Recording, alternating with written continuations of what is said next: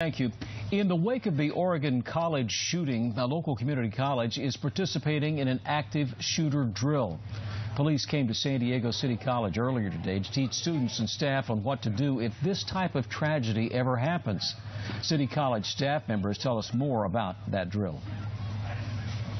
Well, they taught us to empower ourselves and to fight back.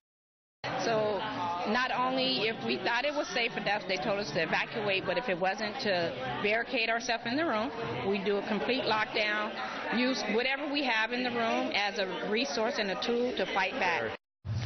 Police say the students and staff were given different scenarios and were trained on how to handle each one.